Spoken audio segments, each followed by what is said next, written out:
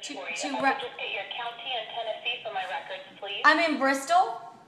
Okay, thank you. And I would like to tell Senator Corker that on behalf of all mentally ill individuals in America, I want to thank him for protecting my Second Amendment rights.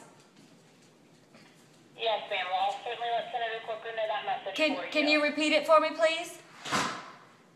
That on behalf of yourself and the mentally ill people of America, you would like to thank the senator for supporting your rights. Yes, and can you add that just because I have been deemed by a court to be a dangerous, paranoid schizophrenic doesn't mean that I shouldn't have the right to buy more guns. Don't you agree?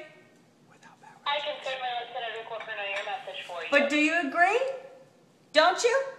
I will let Senator Corker know that for you. I'm just here to reflect his views, not my personal views. Well, that's his views, right? He supports my rights as a paranoid schizophrenic to not have to suffer the indignation of being turned away from a background check.